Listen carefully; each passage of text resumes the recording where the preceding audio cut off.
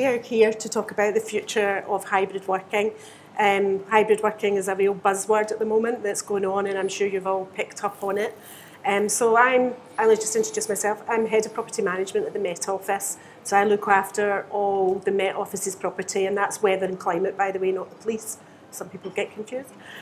So we have a big head office down in Exeter, and we have a number of sites all over the world where we instrumentation for temperature, humidity, etc., to then feed into the models to then give you a weather forecast. And I look after all of that. And I'm going to ask Tony and Lucy to introduce themselves. Okay, hello everybody.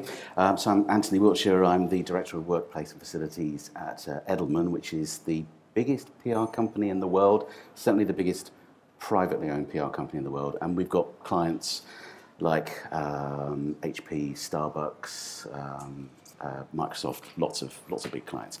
So I look after the office in central London and our Dublin operation. And like everybody else, life changed 18 months ago. So we've been trying to get to grips with that and understand what's been happening. And we're also looking at moving to a new office, which we found now. So we're really looking at ways to introduce hybrid into that new office and to work with that creatively. So lots of changes. Yeah. Lucy? Yeah, good morning everyone. My name's Lucy Evans. I'm the Head of HR and Training at Ascot Racecourse. Very similar. So I look after a staffing group, and my team look after a staffing group of about 2,500 staff, the majority of which are casual, so work on race day and event days here at the Racecourse.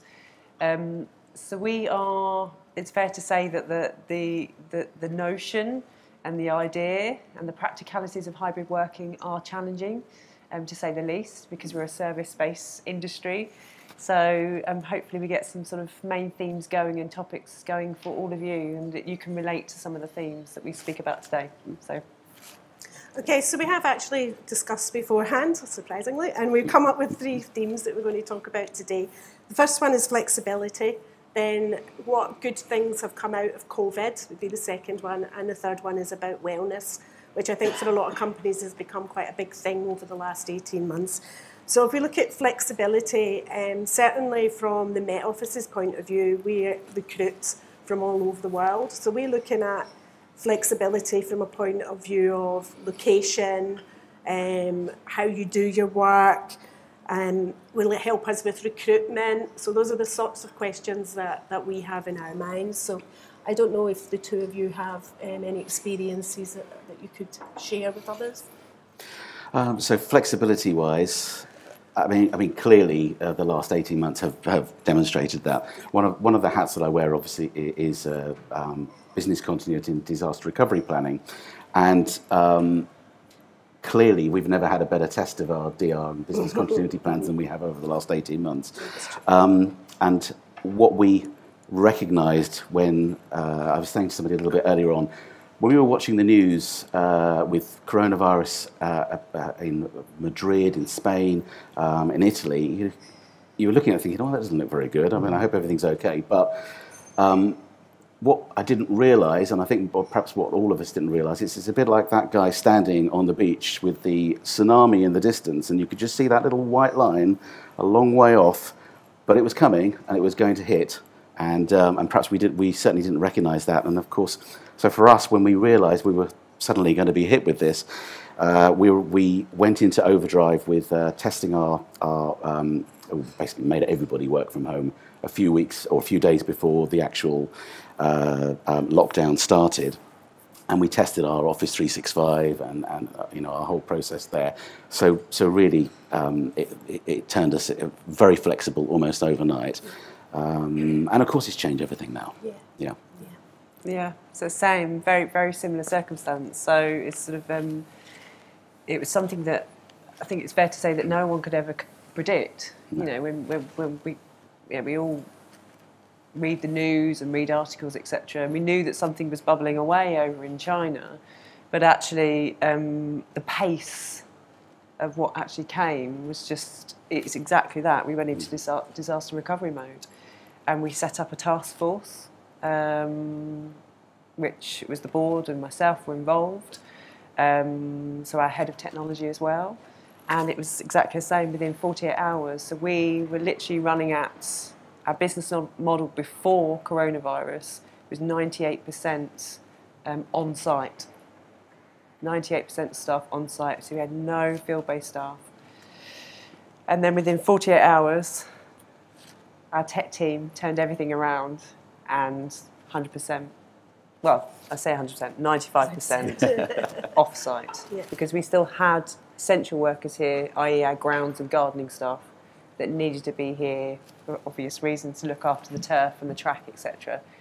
But the rest of our staff within 48 hours were deployed off-site. So that's the element of, like I said, that sort of almost resilience, to know that one of the opportunities and benefits, if you can call it that, of the the COVID-19 pandemic, was actually, it did actually force individuals to work from home. Yeah. So, And of course, one of the things that happened as well is that we just had no idea. We had no idea how long this was going to last. We all suddenly left our offices. People still had season tickets for the trains. All of this stuff was happening. And nobody knew, what was this going to be, 2 weeks, 3 weeks? Nobody could imagine it was going to be months and months. And here we are 18 months on. Yeah. It's extraordinary. Yeah, Nothing like it. Yeah, definitely. So from the Met Office's point of view, we obviously have weather forecasters, and again, in a much similar situation to you, our weather forecasters work 12-hour shifts, and they always worked on premise. And we had spent a good couple of years trying to get the idea that they could work more flexibly from home, and within 2 weeks of the coronavirus pandemic, we accelerated an IT project that had been sitting there for years, and within 2 weeks all our weather forecasters could then work from home. So I think there was a lot of, certainly in our company, there was a lot of impetus to get things done very quickly. And again, like you've both said, our business continuity things just had to kick in at that point as well. So the other thing we want to talk about, and it's, you've both sort of touched on it a little bit, are the good things that have come out of COVID. So for us, probably one of the really interesting things that's come out of COVID is that because our weather forecasters no longer have to work in the office to do their shifts, they're able to do really simple things like have dinner with their family. So before they go on a night shift, they can have dinner with their family and then go into their office at home and work the night shift in their own house, which has meant that from a productivity, a morale point of view, all of those things get paid back, I think, to the company, because people feel that they're being treated well and being looked after, and that's made a massive difference to us. Are there other things that you've got that you would like to hang on to from COVID? I think for us, perhaps, because we are a global company, a lot of our staff might be working with people in the Far East. They may have to come into the office at 4 o'clock in the morning because that's when they're going to need to speak to somebody in Japan, or they could be working till 10, 11, 12 o'clock at night, and then having to leave central London. And I think probably, and maybe it's a British culture thing, but there's definitely a culture of presenteeism, and having to be in the office, or having to be seen to be in the office, and maybe having that that sort of sense that you need to be the last person out and the first person in. And certainly that's changed now, but perhaps now it's more about making sure that you're always green and you're always actually online. I don't know. So I think it's a good thing, but conversely now, perhaps now that the tide has turned and offices are reopening, maybe now there's more of a fear, and I don't know whether it's a reality, but perhaps there's more of a fear now that people who are still at home are going to in some way be struggling to be seen. And it's those water cooler moments, and it's those passing people in corridor conversations that you get that were just so natural in the office that it's quite difficult, clearly, you know, if you're working from home, to be able to do that. So I think the whole hybrid thing is really, we've got to try and tackle that. Yeah. So it's good, but it's kind of possibly starting to become a little bit awkward now. Yeah. And Lucy? Yeah, agree. So it does feel as though, and I'm sure you've got experiences of this, it does feel as though the tide is turning slightly. But I think it's a really key point that Lynda makes, Antony, in terms of those opportunities to give individuals, i.e. if it's just the simplicity of life, of being able to sit down with your family and enjoy family quality time and not be stuck on a train or not be stuck on a plane, commuting, for example. And I know that sounds it does sound quite green, but actually that's the simplicity of life, surely. So I do honestly believe that COVID-19 has exacerbated that and has provided us with that. And we need to, in a way, we need to still continue to discuss it. And that leads really nicely on in terms of that well-being piece, because as HR professionals, and I'm not alone in saying that, we've been talking about well-being for many years, well-being and welfare for many, many years. But actually, one of the beauties, and like I said, the opportunity of COVID-19 has actually brought that onto the top of the business agenda, and to discuss, but to thoroughly discuss about what well-being truly means. So from a mental health point of view, I'm sure you've all sort of, colleagues that have been on mental health first aid training, for example. So that, again, is another opportunity that COVID-19 has produced for us as a business and for other businesses as well. But I agree, it does feel as though the tide is turning somewhat. And I wonder whether that is an element of human behaviour. We're very competitive as individuals. And once we see one person in or two people in, it's, well, is it the fear of missing out? Am I missing out on something? What am I missing out on? And maybe that's an element that is driving those behaviours, and possibly. A big thing will be the technology to make sure that people who are at home aren't missing out. But of course, the other benefit, of course, is that now you don't need to worry so much if you've got an Amazon delivery or a plumber coming. It's not the same as it was before. I think it'll be interesting to see what happens with clothes as well. Yes. Because dressing smartly for events like this certainly isn't what I do at home. So it'd be interesting from that point of view as well. So one of the things I am grappling with a little bit is how to use the space. So the Met Office has gone from 100% in the office, building that holds 1,500 people, to saying to people they only need to be in the office for 40% of the time. That significantly increases my empty space. So we own the building, so it's how do I then think about using that extra space. Met Office is a civil service organisation, so part of that is discussions with government as to whether parts of our building could be used as a government hub, so other civil servants using the space. But I've also discussed with a few people last night the concept of the office becoming a destination. So what do you do in the office that's different to what you would have at home? So your things like about banging into people and having that conversation. How do you make that happen though? When people are at home and some people are in the office. I don't know if you've had any thoughts around that. Well, we are actually in the process of moving office, and I say we're in the process of it. We found a new office.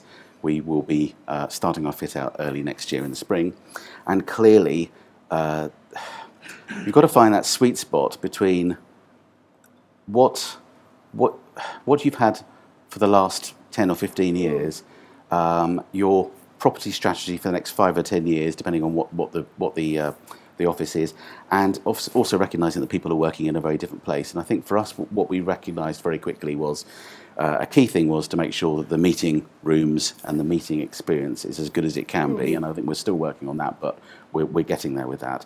And also for us now, we recognise quite quickly that the office is a place of congregation and collaboration. And frankly, if all you do is go into the office and sit down and answer the telephone and send emails, well, you don't need to go in. You don't need to put yourself at jeopardy, or frankly, everybody else on the tube or whatever it happens to be. You just need to work very differently. I look after the workplace team, so we've got we've been in pretty much consistently all the way through, much the same way that you've got staff who've been there, because we've still been having to send Xboxes out to influencers or whatever it happens to be. We've still carried on doing that side of things, and we've been maintaining the office and trying to make sure that that's okay. But at the same time, really recognising that we need to present a different offer, because you can't just expect people to come back and for it to be same old, same old. It has to be something different. As I said, I think that really what we're experiencing now, we have 600 staff. Generally on a Thursday, we've got about 250 coming in, so we've actually got quite a good amount of people coming back. We have retooled the office and spaced out the desks so that people don't feel like they're like that anymore. So we've got probably at the moment about 400 desks. So we're nowhere near capacity at the moment, but there's a whole lot of different stuff now. It's really now it's about coming back into the office. We're finding that certain teams will say, right, Thursday we're all going to come in. The teams want to come together on particular days because they bounce off each other and they get a lot of news. And there's a real joy actually when you see people back in the office and interacting with each other again. But absolutely, it's all about collaboration and working differently now. It's not the same as it used to be at all. Yeah, again, quite similar. So we, like I said, before COVID, we were pretty much 100% on site. And then COVID hit, 95% off site. But we're trialling with agile working. So we introduced rota policy, set up staff forum groups online, got thoughts and ideas on whether it would work, whether it wouldn't work, etc., etc. And the main consensus is, let's trial it. So we're still trialling it. We're going to review it quarter by quarter, and we are reviewing it. So we're getting, which kind of goes against the grain in somewhat, but we do need some data, some raw data, but department rotas are coming into HR so we can just see and assess data. But it's looking about a 60-40 split. You get the usual frequent days, the Tuesday, Wednesday, Thursdays in. But, in the main, the most important part, I suppose, for us was just identifying, we held all staff Zoom calls, and our CEO is very, very good at monthly all staff Zoom calls to gather thoughts and ideas with a theme of welfare all the way through, so well-being and welfare all the way through. Some of the ideas that were coming through is about the enticing back into the office was, doing bake-offs and providing safe spaces. To avoid the whole sitting at your desk and just accessing emails. So to create the safe space plus also the conversations and the debates. Which you just can't in your own home environment. You can never replicate that. That's right. So that's just some of the ideas that we've sort of been trying. So trialing agile working, and then, like I said, some of the ideas and suggestions. So our staff events, because we've obviously put on events all year round here, but our staff events have actually, we've started to introduce them back in again. So we're planning up for our Christmas party. We are too. We're planning, departments are planning their sort of coffee mornings, etc., etc., etc. So, things do feel as though they're back in sort of full swing. Somewhat. So out there, have any of you found any solutions to this particular issue? I'm sure we're all grappling with the same things. Does anybody want to share? Yes. Is that better? Oh, yes. Okay. Cool. So from a wellbeing perspective, we actually asked our people what social activity they'd want to do. We use Teams as a technology platform. So we've actually now got teams set up which are based on hobbies. Knitting, or whatever takes your fancy, football. So people can join those and then just talk rubbish on them during the day and exchange notes and banter under that Teams chat function. That's worked quite well. And it's growing all the time because somebody can just come up with another team and just add it to the list. Can get a bit distracting, obviously, but that's a balance that we all as managers need to try and instill, because we're not meeting face to face to, as you say, have those corridor conversations and chat about what you did at the weekend. So it provides that function. So that works quite well. Great. Thank you. And your colleague here wanted to say something. Yeah, hello, it's Indy Sira, London School of Economics. We have a specific brewing problem in relation to well-being, which is that the trend has been for the last 2 years that our staff are taking less and less leave. Right. And when they're taking leave, it's got to be special enough to take. But because, Amazon and all the rest are happening, and we've been a little bit lighter in carryovers, what we're actually finding is behaviour is changing. Right. And, we can see we're heading towards a crisis by the end of 22 when we will probably have about 70% of our staff not having taken 50% of their leave. So I don't know if this is just unique to me, but others must be having these issues as well as to how do you resolve those issues, which actually go against the trend of what you're saying and what people might feed back to you in relation to well-being. It's very true because I've still got 20 days to take before the end of the year, so I'm absolutely in that boat, and I think that is the problem. I think a lot of people have thought, well, what's the point? Because if I go somewhere, there's all of the faff of going through the airport and the tests and everything else, or if I'm going in somewhere in a staycation, I don't know what it's going to be like, what the experience is going to be like going around there, and I have done a little bit of that now, so it's okay. Actually, it's not actually a problem at all. But yeah, I agree with you. It's almost like it needs to be an event now because of people have been at home a lot, in the past, just having some time off. Yeah, it does feel quite different. So yeah, I've got a crisis. I've got to take it, and I don't know what I'm going to do at the moment. I think there'll be a lot of people carrying over holiday this time round. Yeah. But I think as well, the other thing that's we talked about Zoom calls. Now that we've got people coming back into the office, and as I said, we've got 200 plus. I think tomorrow we'll probably have 300 looking at how people are booking their desks, how it's going to go. That presents a new challenge, and the challenge is that we might have a meeting room with 20 people in it. In the past, we would have said you can only have 10 in there, but now we're back to 20 if they fancy doing that. You've then got the 20, 30, whoever it is, amount of people who are on Teams and dialed into that meeting experience. And of course, one of the managers said to me the other day, the problem with doing a client pitch when you've got some of your staff working remotely is you haven't got that opportunity to go and kick somebody under the table and say, stop doing that, or whatever it happens to be. You haven't got that opportunity, so you can't. So the experience has got to be, it's definitely got to be better than it is at the moment, because people who are at home are definitely disadvantaged because they're missing those nuanced tics, facial, just that fraction when someone's a tiny little picture, particularly if you're having a hybrid meeting, so you are a lot of people, just the faces on the screen, but then you've got people in a meeting room and there might be 10 or 15 people in that meeting room, all tiny little faces in one corner on the screen. It's extremely difficult. And I think we need to be, we all need to try to find a better way. And I'm still looking for the tech. We've got cameras that zoom in. We've got microphones that can pick up anything further down the room. But someone's already started talking by then. Then the camera will look and it will search and it will zoom in on that particular person. So the technology is definitely getting better. But that's the real challenge. It's when you've got a hybrid meeting and you've got people. A combination of people actually physically in the flesh. It's great to see people here today. And then you've got people who are at home, and that's the real struggle, I think. Yeah. Yeah. Yeah.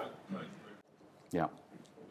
That's a good idea. You see. Is there a WhatsApp symbol for that? Okay, that's good to know. Is there a WhatsApp symbol for stop talking? So have you thought about leave? Have you got problems with leave as well? We have, yeah, and I don't think it's unique. It's I think it's safe to say it affects most businesses. It really does. But we always offer the facility to carry over. But it's also about, very holistic, but it's also about having the conversation. Managers having conversations with their teams and actually dialing into their teams. And that's not about having a well-being conversation, it's about having a straightforward conversation saying, look, you have X amount of holiday to take, I'm sure you're fully aware of that.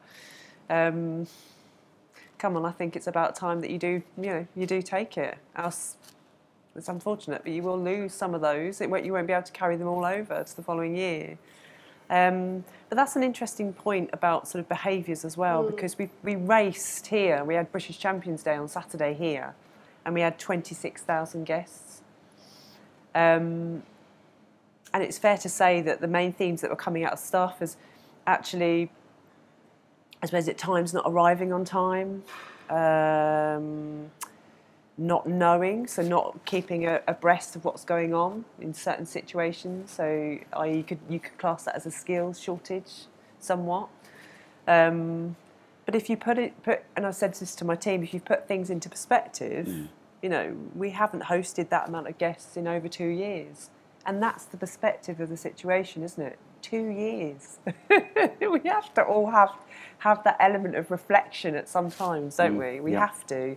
And again, that is, in essence, that is the beauty of coming out of the COVID-19 pandemic, is hopefully as individuals and as leaders, business leaders, we have to have the element of reflection and just take it easy on ourselves to a certain degree, that, you know, it's been 2 years, literally. Yeah. But yeah, it is quite fascinating.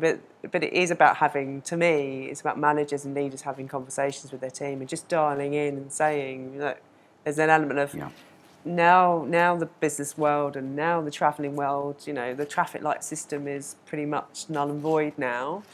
PCRs, you know, they've made it much easier, and rightly so, travel industry, etc., getting back far better back on its feet. You are able to travel, and you are able to sort of staycation, go and spend time. And of course, the other challenge is everybody has got a different attitude to coronavirus. And we were talking about this a little bit earlier on. One of the things that we thought when we were starting to get people to come back, at Edelman, what we've done is we've said to everybody that our expectation, and obviously it's down to people's individual opinion, but our expectation is that if possible, we want you to spend 60% of your week in the office. Now that equates to 3 days a week. Now for some people that will be 1 day, for some people that will be 5 days a week. You know, it's really up to them and however they want to do it, and no one's got a gun against anybody's head telling them they have to do something.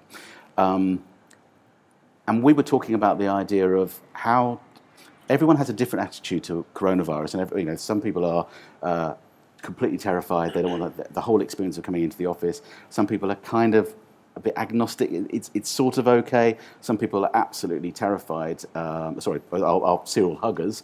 So you've got, you know, that whole gamut of people. And then we were talking about the idea of perhaps bans. So if it's red, you don't go anywhere near anybody. You know, everyone knows to stay away from you. If it's amber, you're sort of in the middle, and if it's green, you're around hugging everybody.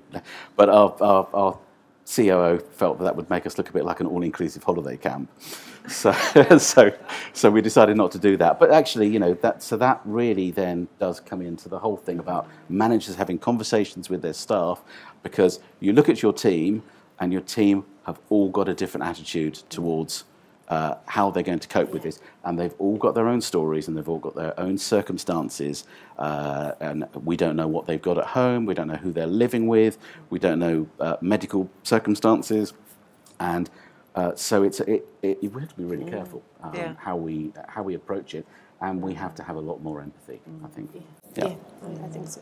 So I'm sure some of you have grappled with this idea of risk as well. Has anybody come up with any thoughts? Because interestingly, the Met Office came up with the bands thing as well, red, amber, green. Has anybody else thought about that? And, you know, the hesitation about do we shake hands or not? You know, I know that's... Do you want to say something? I think just ask people. Yeah. Sorry, don't label people. Yeah. I mean, I'm a scout leader as well. If I was to label a young person, I'd get thrown out of the Scout Association. So, have a conversation. When I came here today, he asked, is it okay to shake hands? Yeah. Just speak to people. Our industry is run by people. Yeah. You can't deal without people. No, it's true. Yeah. And I know we haven't seen each other. Let's have a chat. Yeah. Yeah. I think that's the bottom line. Yeah. Soon find out who doesn't want to hug and who does. Yes. Yeah. Yeah, that's a good point. Yeah. It's true. Okay, did anybody have any questions? Anything pop into your head that you wanted us to... Yes? Just have a potential solution for Antony's problem for dialing in. Yeah. So what I don't know whether you use service There's a mic there. Well, Yep. do you use Surface Pros? We have got some, yes, yep, yep. So when you're dialing in, if you dial in and just mute, you've got everybody's face there, so it just creates a bit more interaction with the room. Okay. So you just haven't got a room shot. They've got their laptops in front of them, they've got the services, and they just connect in and then mute, and you can still hear quite clearly. Well, that's a good idea, but when you've got a meeting happening and you've got everybody bringing their laptops into that meeting, what we find is that they then start checking their emails and they're doing everything else. They're not. That's it. They're not disciplined enough to do that. So what we find is that people will get distracted. There'll be other stuff happening. So it's a lovely idea. Also, I have to say, Surface Pros, by a long way, are the most awkward ones to connect to any in-room tech. And then we're going through that whole experience at the moment where we've been changing everybody's laptops and we thought, fantastic, USB-C, universal connection has arrived. This is great. All we're going to do is give one USB-C cable. It's going to give the camera. It's going to give the microphone. It's going to charge your laptop. It's going to do all of this fantastic stuff. It's going to give you the Ethernet, so you don't have to worry about the Wi-Fi and worry about somebody being outside on the Wi-Fi and then coming into the meeting room and still being connected to the access point, so that the signal's pants by the time they sit down. So we thought, this is fantastic, but USB-C with the in-room equipment is interesting when it's on a Mac, is nigh on impossible when you've got it plugged into a Surface. And then we've got about 4 different types of HP laptops. Some of them take the charge, some don't. So it's really, it's a really tough scenario. I was so excited when I thought, this is it. I can change all the in-room tech, and I'm going to have one cable. How simple is this? You go into a meeting room, you plug that cable in. You don't need to do anything else. The sensor, so the camera auto senses onto your laptop. The microphone, everything's nice and straightforward. No more problems. No more panic telephone calls with people on client pitches. Life is great, but it isn't, unfortunately. It's we haven't managed to find that solution yet. We've got some great, we've invested thousands and thousands of pounds on in-room equipment. Some microphones that are like black magic, how they can listen and hear that conversation whispered at the back of the room. But yeah, people still complain. People don't like it. So it's really, really tough. So unless, if anyone's out there who's got a magic bullet, find me, tell me about it. I'd love to know, because I haven't found it yet, and I'm still looking, especially as I'm about to buy a load more for our new office. So yeah. Can anybody answer that question? Anybody who's got that solution? I suspect from everybody's faces that everyone's feeling my pain. Oh, hang on, we've got somebody. Sorry, it's not to answer your question, but I was just, before you went off, it's actually, I wanted to talk about something else that you talked about earlier. I work for Salesforce, and we, pre-pandemic, we already had a program which was a giving back program. Yeah. And we were talking earlier about how you can kind of get people to collaborate if they're not going into the office. So we have a volunteering program. So all of our staff are given 56 hours a year to go and volunteer, and that can go across any expanse, children's charities, scouts, age charities, whatever, even if it was like the school PTA. And so what we do is we have some software where all the VTO, we call it, volunteering opportunities are advertised, and you can just go on there, so you can do cross-functional with different teams, or you can set up your own team. And what we find is coming together for the volunteering. Obviously, we're giving back to the communities, their charities or non-profits. And it also brings you together with your teams, or either people outside of your team, so you can still get to know people that might have joined during the pandemic, the company. And it's a fantastic opportunity. You get there, you're helping, but you're also getting an opportunity to have those water cooler moments as well there. Yes. So it's great. That's terrific. Yeah. Yes. That's a fantastic idea. Yeah, I like that. I think I've been given the signal that we have to end here. So thanks very much, Lucy and Antony. It's been interesting. That's right. It's been great. I hope you all found that interesting. And we're here all day, so if you want to come and talk to us, we're available. And give me your USB-C solution. I want to know. Yeah. Okay. So If you can thanks very find much, it. everybody. Excellent. Thank you. Thank you.